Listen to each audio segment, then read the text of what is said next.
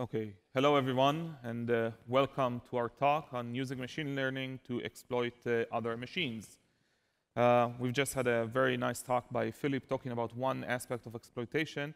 We want to review a different aspect of it, and hopefully you can learn something from this talk.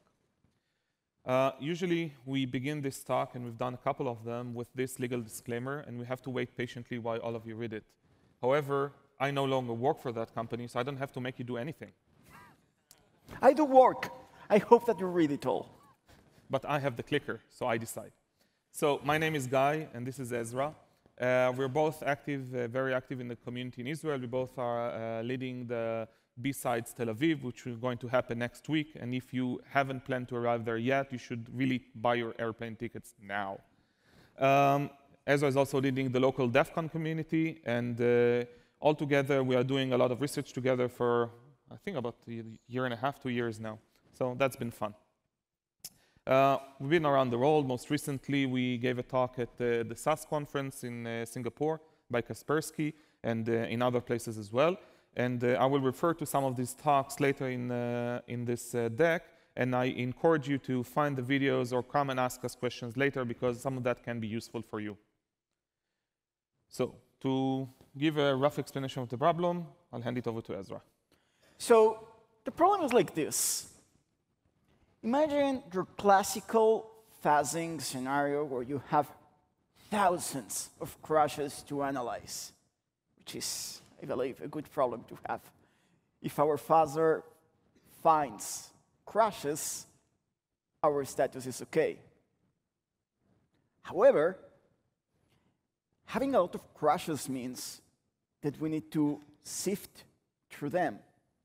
And we can do it automatically, and if we do it automatically, we might miss some important crashes. But it helps us reduce the thousands of crashes that we have into just 100 of results, which could be interesting. I hope so.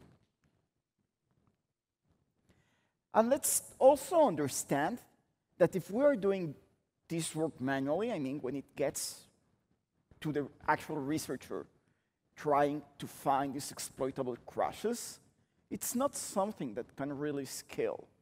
It's something that takes time. It's something that requires manual work. It's not simple. So when we started thinking about this whole world, this whole set of problems, we thought that the main work that we will need to do to be able to use machine learning to help us identify these crashes, the time will be in building this particular model. And we're going to go in a few about what it's a model and what it's machine learning, or at least how we believe it's machine learning and model. But when we started working with this, we identified that the actual problem was not building the model, but rather starting to gather the data that we can start using to train machines to do our work. Turns out that finding real crashes that are really exploitable, it's not a simple problem. And not only that, we don't only need to have data, but rather have good data. Because if we have 10,000 times exactly the same crash, it's not going to help us. We need diverse data. We need diverse crashes that are exploitable. So as we can imagine, as we can understand from this point, it's not simple. And one of the things that I had seen in the past that it's very useful when you are having this kind of problems where you don't even know where to start is just to define it, and define it as well as possible so you will be able to concentrate directly into what you need to solve. So having said that, we thought about how to make the question of the problem, which is, what is Australia?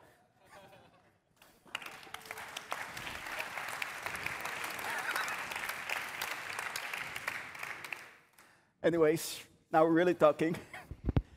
The problem was, can we create a machine learning model that can triage these crashes and can help us as researchers only to focus on the exploitable ones?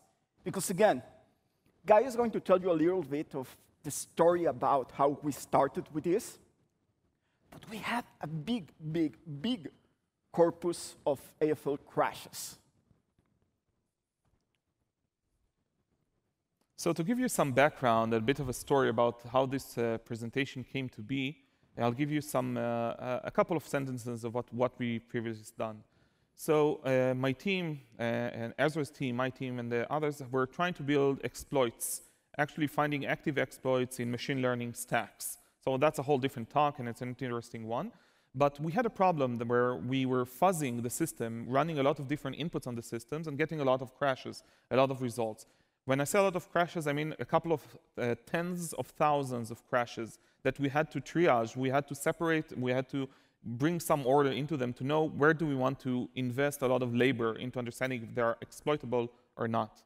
So we were riding the car from, I think it was from San Jose, southern Bay Area, all the way to San Francisco, and we were talking, well, we need a new idea for the next conference we want to submit to. And wouldn't it be really cool if you could use machine learning to do all of the hard work for us? Because we were spending a lot of time trying to investigate those AFL results, those crashes. What if the machine learning model could do this for us? So from that car ride, that drive to San Francisco, came this talk and this idea and this project. So to define this more specifically, what we wanted to achieve was to create a machine learning model that would take what we were doing by hand, which was to run a tool called exploitable. A side note here, every time that I say exploitable and you see it underlined, I mean the tool, not the adjective or the verb.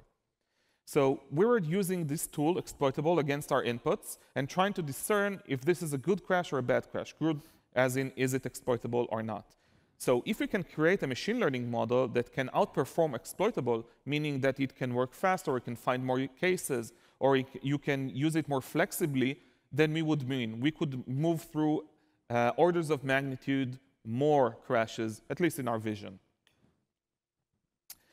So the first thing that I really want to share is the full disclosure. For this project, we had a very limited data set. I'm going to explain exactly why. This is not like a deep learning project or some other kind of buzzwordy thing.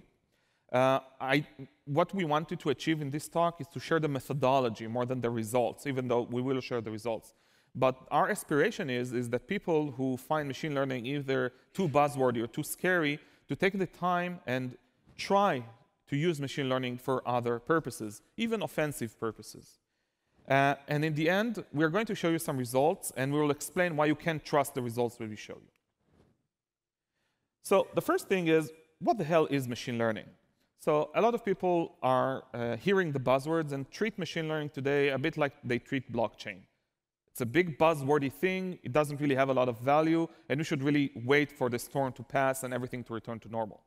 Well, machine learning is a buzzwordy thing. There's no argument there. However, it is a tool, and as a tool, it has its use case where it's very, very effective. And it has other use cases where, obviously, it isn't. What we're going to show you today, how to understand which use cases are applicable for machine learning and which use cases are probably not a good idea to use it. And they're more of a buzzwordy scene kind of thing.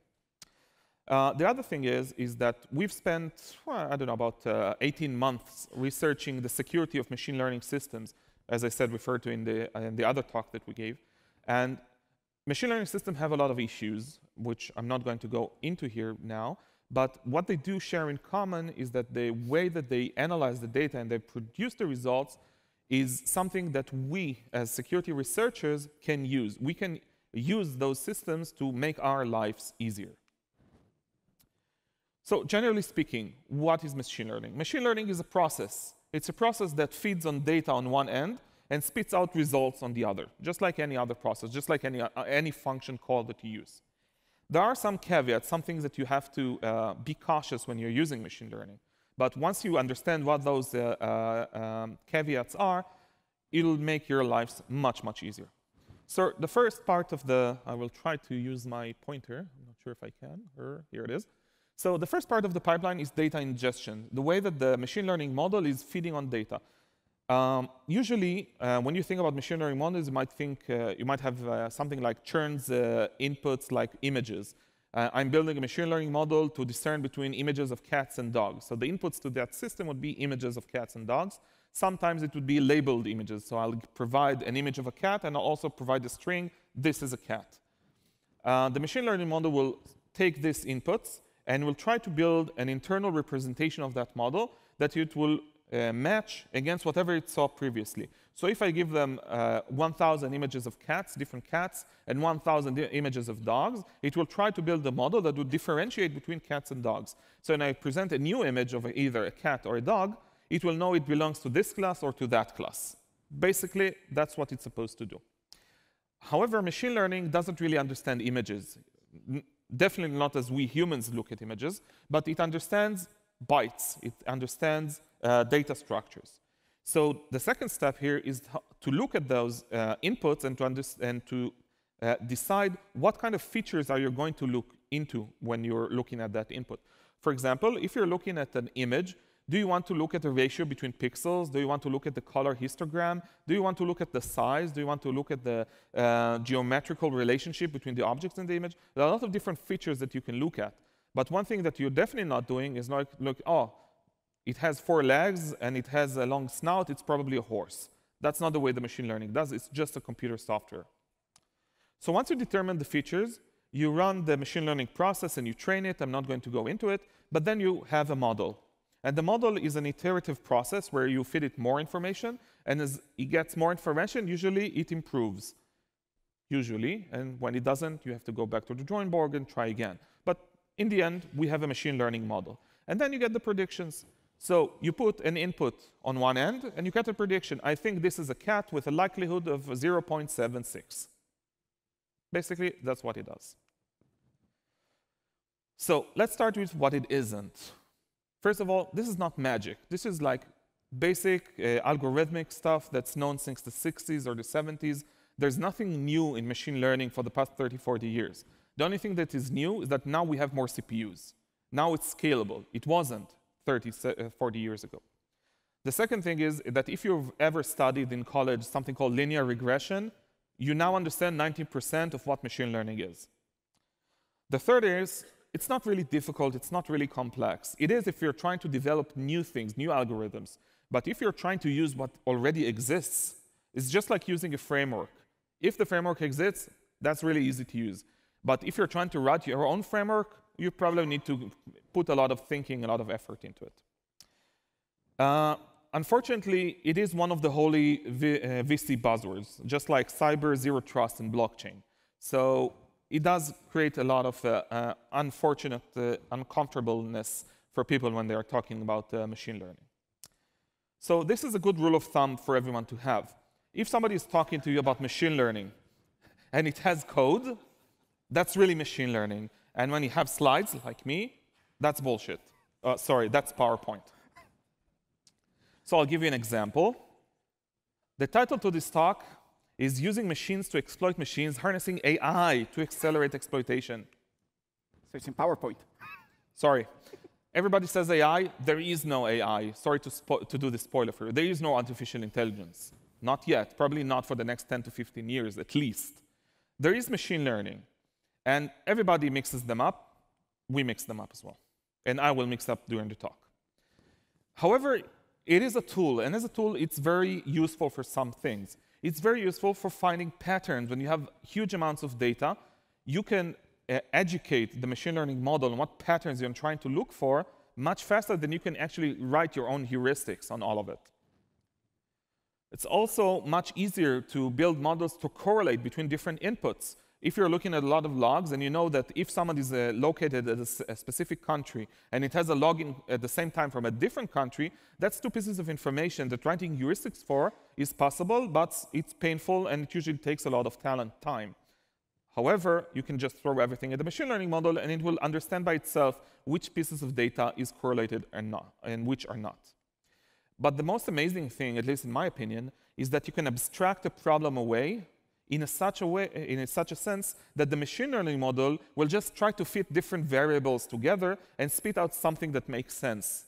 Sometimes it does make sense, and that means that for us, we don't really need to build those heuristics. We just need to build enough information to do the feature extraction correctly, and the machine learning model will be able to actually do something with it. Predictions. In the end, the machine learning model spits out some answers. We're asking it a question, is this a cat? It will spit out an answer, yes, this is a cat, with a 76% probability. However, and this is a very strong caveat that you have to remember, it's basing its prediction on stuff that it's already seen, what it was trained on. It will not spit out answers something that it has never seen before. So if you hear someone that has like this very good machine learning model that knows how to detect 0 days, be cautious. The other thing is, it's trained on data that you supply.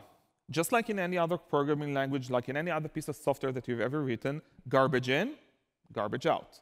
Same thing goes for machine learning models. If you have bad data, you're going to have a bad model, which is a problem. It's not very easy to detect if your data is bad or not. So what do you get? If you build a machine learning model, you can train it to say, OK, I have this crash. Can you look at this crash, analyze it, and tell me, is this a place where I should invest more time and effort and investigate it? And if it says, yes, you should, this is a highly likelihood that it's exploitable because of reasons, then you should probably take a better look at it. But the big benefit is that if it can look at those samples and say, look, this is nothing exploitable in it, there's no need for you to look at it, I can throw out a lot of those bad results and just focus on the ones that are much more probable to be beneficials. And with that, back to Ezra. So one of the things that we wanted to understand is now we have these crashes that are basically core dumps that happen whenever we have a problematic function in our code, and on the code that we're auditing. And there are two things that before we get into details, I want to convey to you the message. The first one is that in this case, I'm only looking for one exploitable crash. I don't care if I miss 10 of them. I'm looking for one of them that it's being able to be exploitable without sifting manually through all of them. And to be able to do that, I need to understand how do I work. How, whenever I look at a crash after our long-running AFL session, I try to identify which crashes are exploitable. So to be able to do that, I model what's a common morning in my life.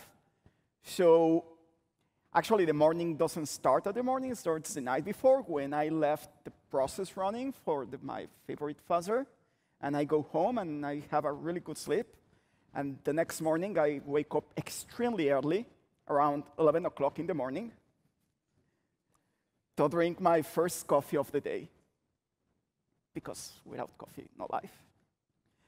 And basically, I plug this crash dump that is generated in the crash. I open my GDB. I take a look at this particular crash. And I start to analyze a lot of stuff that it's in there. I take a look at the registers. I take a look at the backtrace. I take a look at the memory locations. And I need to do it to be able to identify what works, what doesn't work. And one of the most important things is that this is a process that a lot of experience it's behind it. I do it based on what I know.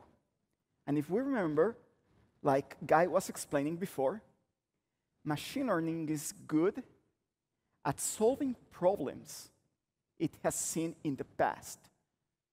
So by conferring these same scenarios to the computer of how I take a look at the problem, it's possible that it will be able to outperform me. So if I were to map this process to a computer way, a machine way. Oh, and sorry, before that I forgot the most important part. Honestly, the fun part of all this is to start developing the proof of concept. I mean, going through the crashes, it's a hard process that takes a lot of time. And we want to go to the proof of concept development as fast as possible. So with machine learning, if I was able to do it with AI, AI overlords do not need sleep, so everything is faster. They also don't need coffee, which is probably the reason why we will have a machine group racing eventually if we arrive to AI. The pre-processing phase prepares the data for the machine learning analysis. So if previously I was opening every crash and I was extracting all the features, like the registers or the memory locations or the backtrace, now the computer can do it automatically and generate now this information that it will be automatically triggered into the machine learning process. And then it's being automatically analyzed based on the same experience. Like I had my experience, I train now the machine learning to have similar experience to the experience that I have. So if we were to use the phrase that Guy defined in the previous slide, is how similar it is to what it has seen in the past. And it meets its predictions based on the human intuition, or in this case, the heuristics. And it will tell me, yeah, this crash, it's certain probability to be exploitable because it's similar to what I know. And at this moment, the computer just can leave us the fun word to start developing the proof of concept.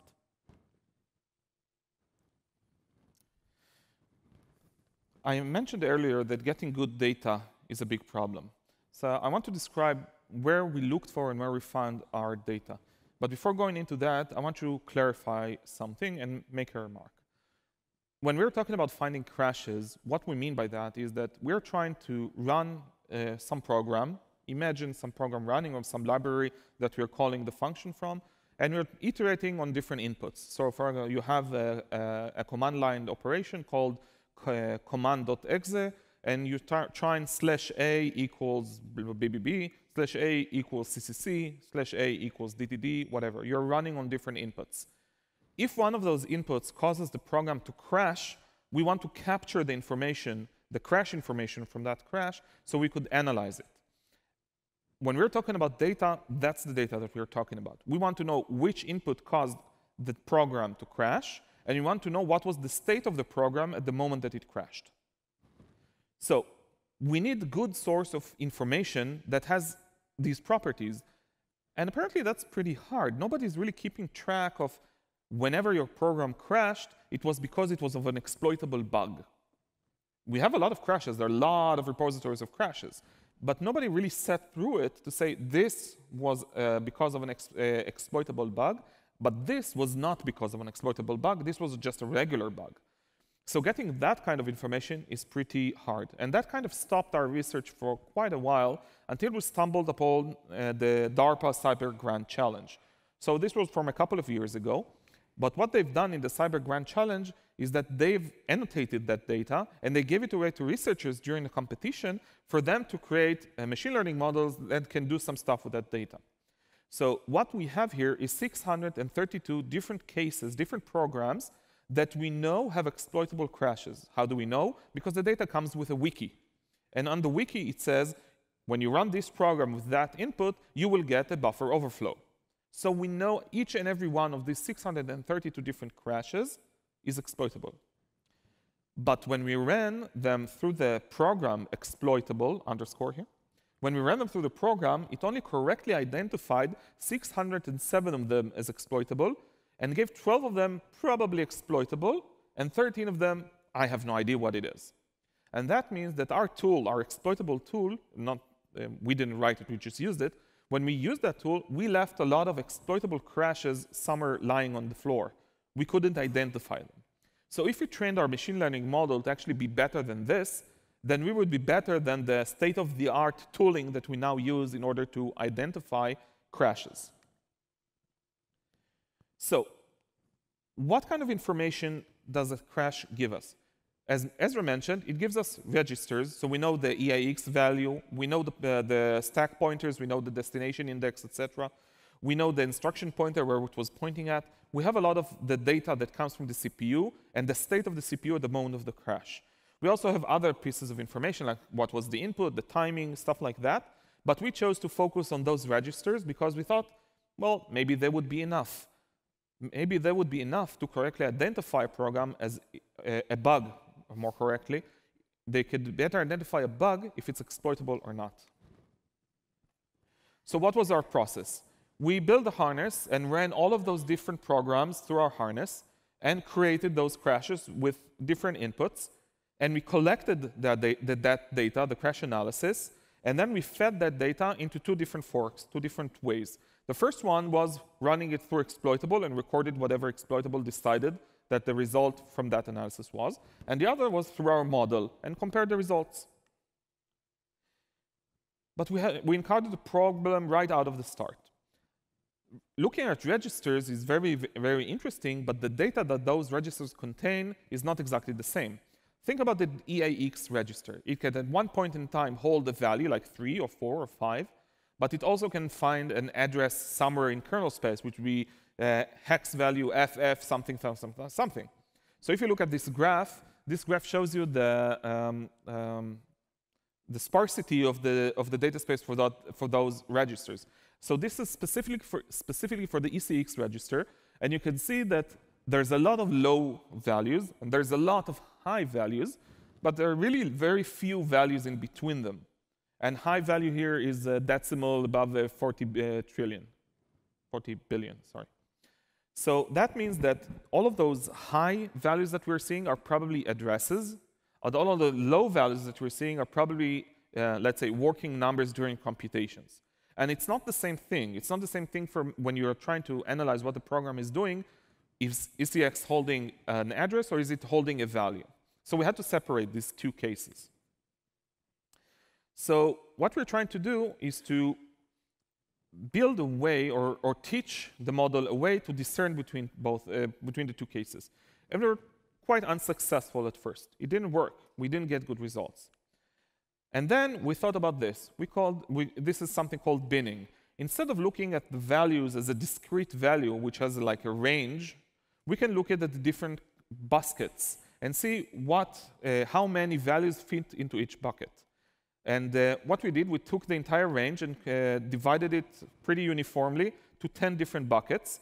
So the first bucket and the last bucket had lots of values, but let's say the buckets on the edges had more values, but the buckets in the middle had very few values because that's the way that the data behaved.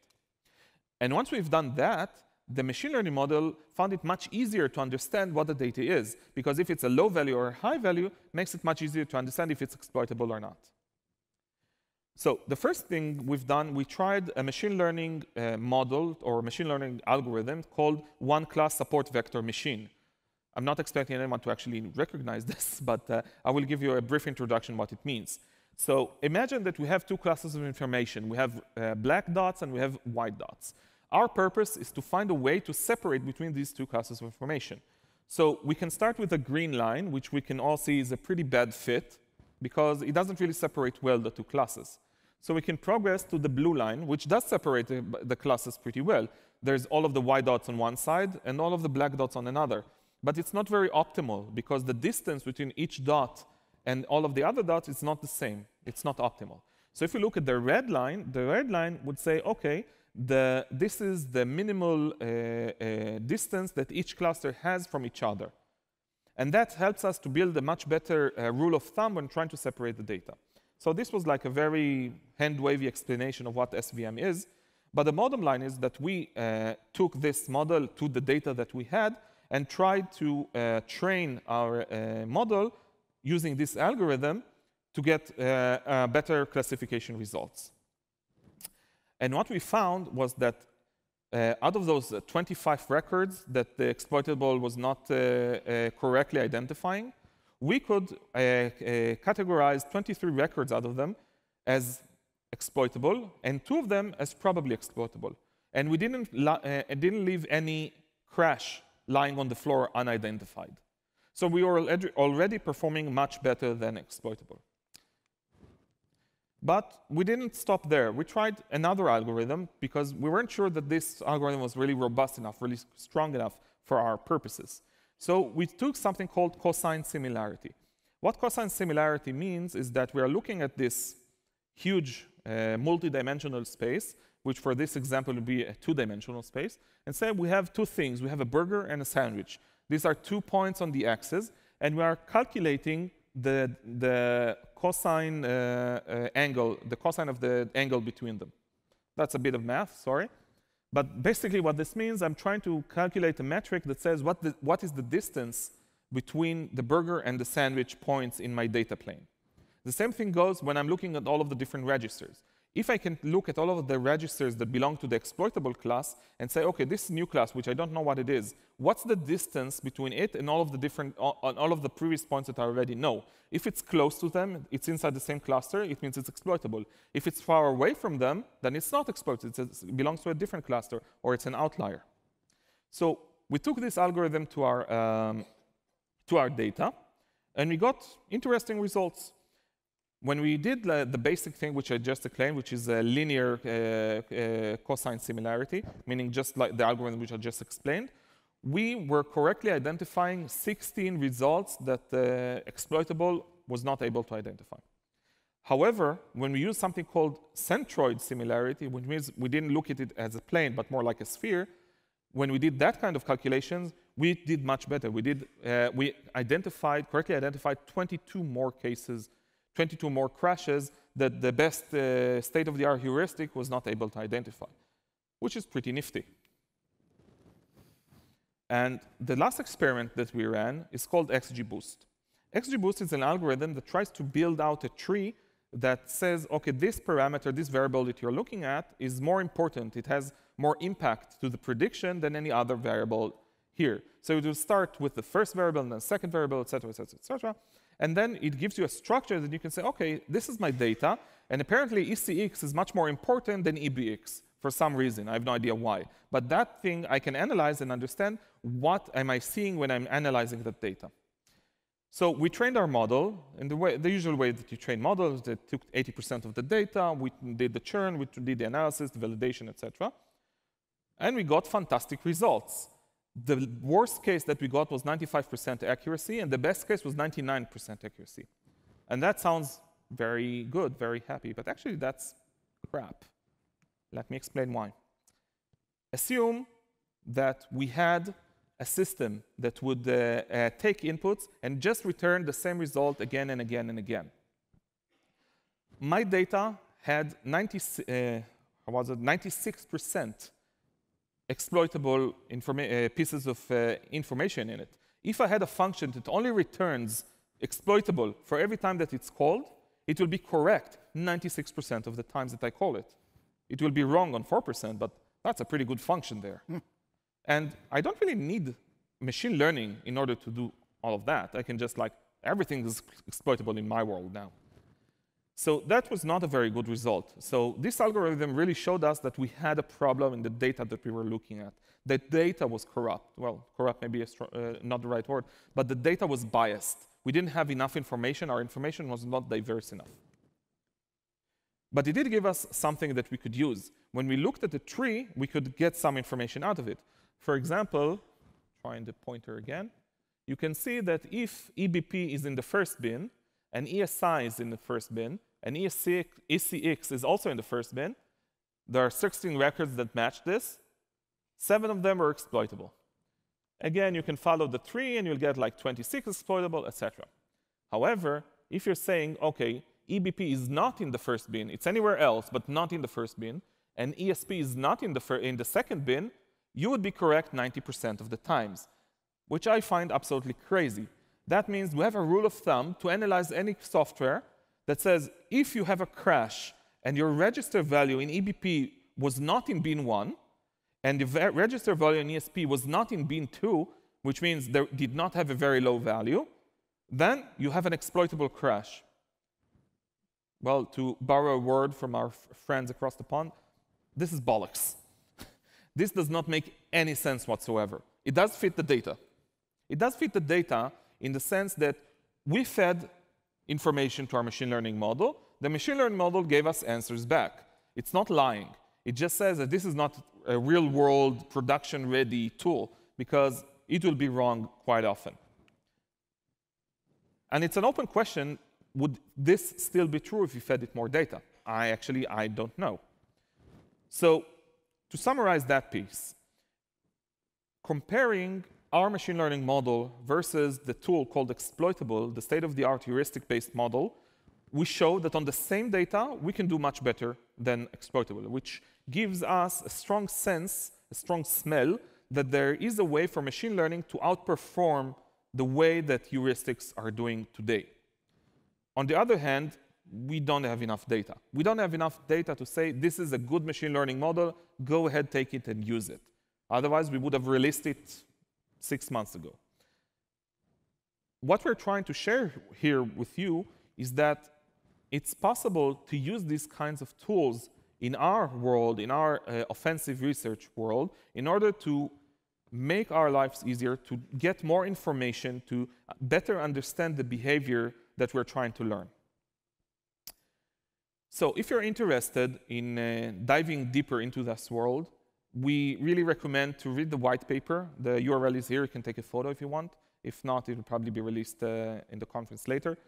And also, check out our videos on our previous work, where we also explain how you would attack this, how would you go ahead and exploit machine learning models running in production, how would you break them, how would you subvert them.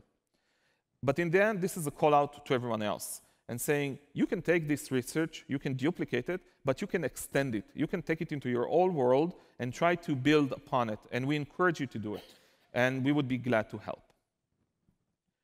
So in conclusion, machine learning, the bottom line is, it will only answer this question: how similar is the thing that I'm looking at right now to everything that I've seen in the past? If you have questions that are a good fit to this kind of model, machine learning is the right tool for you.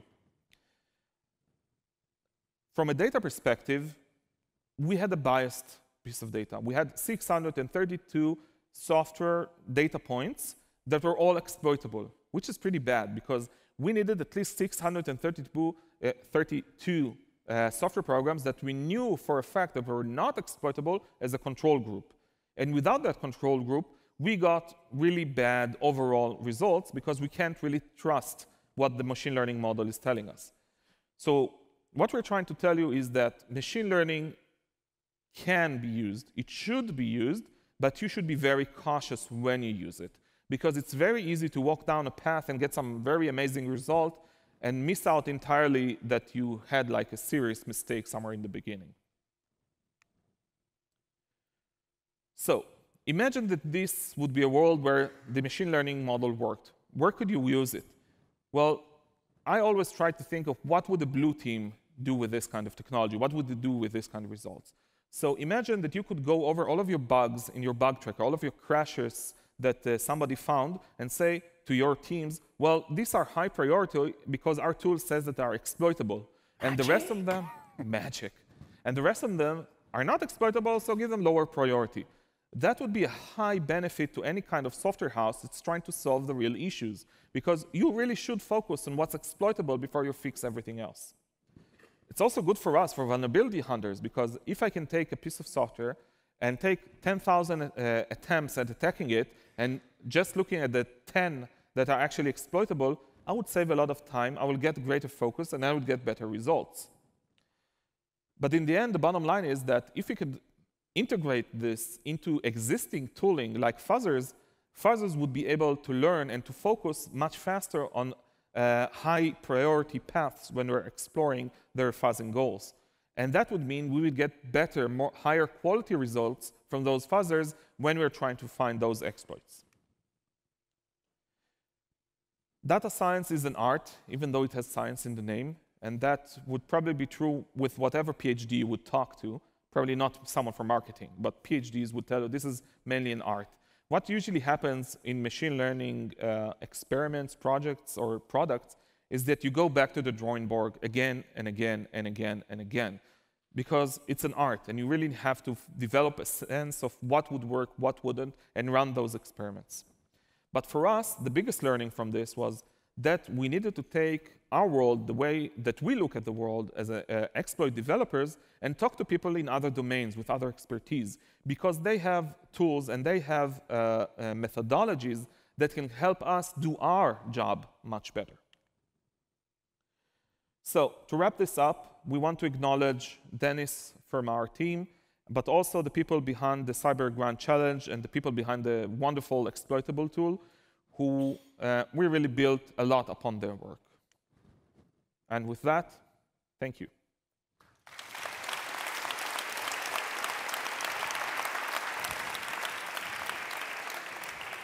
So we have some time for questions, and if you would submit your question into that deck, which I think we're seeing right now. Okay, starting from top to bottom. I believe what you call predictions could also be a classification. Isn't classification more relevant in exploit research than predictions? Well, prediction is an abstract way to think about classifications, while classification is only relevant to algorithms that do classifications. There are algorithms that don't do classification. So I hope that kind of answers the question. What type of machine learning are you discussing? Can I assume you're talking about unsupervised machine learning? In the sense, this is a branch of supervised machine learning because we fed it information. However, it was a single class supervised learning, as in we didn't have additional data. Before I continue to reading off the screen, any question from the audience? Here. Thank you, sir. In the decision tree that you showed, you're giving are you applying Bayesian to this at all in order to have some sort of probability distribution to look at the data from another standpoint? Because with the decision tree, you end up with a fairly binary number. So the answer to that is, like all good things, yes and no. So for that specific algorithm named XGBoost and the other variants of XGBoost, this is not the way it works, so it does not give you out probabilities. You can discern probabilities in a sense out of it, but you wouldn't count on it. There are other algorithms that actually do give you a classification tree in a sense that you can say, okay, this is a higher probability, this is a lower probability, and kind of mix and match between them. We didn't do that, but we are aware of that probability. Of that option, but it leads to a much more diverse information gathering, which we didn't have. Another question from the audience? Yes, sir. Where did you get the source of the samples? Because I saw that there are more than 600 binaries you were testing, so I guess you didn't do it manually. So where did you get it? So I'll say two things about that. The first one, they are openly available by the DARPA project from the US, so you can download the sources for all of them, compile and run them. We also built a harness, which was basically a Docker that compiled everything and then fed out the crashes into a different Docker that did the analysis, and we built an entire pipeline, which I didn't discuss here, but we can release it on GitHub. It's completely free. Okay. Another one from the audience, or I go back to the screen? Okay. Is exploitable open source? Yes, it is. Open for contribution. I believe it is, but you have to check with the GitHub page and license and everything to see how they do that. Is it more efficient to have multiple models for each type of binary trash dump, or only one model that's well-trained enough to be applicable to all cases? That's a good question, actually, and that comes into something we call the cascade effect. Imagine you have like a single all-knowing model that can handle all kinds of cases. That would be absolutely ideal and therefore does not exist. On the other hand, you can have a relatively good model that would be correct in 90% of the cases, and then maybe you would like to have another model that will look at the same inputs and be correct at 30% of the cases, and another model does, I don't know, 50% of the cases, and then aggregate those results and compare them and get like a cascade effect between them. Because if each model is trained differently and looks at a different portion of the picture, combining the answers, if 2 out of 3 say that this is exploitable, it's probably something that I need a human to take a look at. If all 3 decide that it's not exploitable, I can probably just chuck it aside and ignore it. Hope this helps. Another question from the audience? You can also find us if you want to discuss. We'll be available in the hall outside for more questions. Would this work in Australia? Yes, but you have to turn it upside down. Thank you.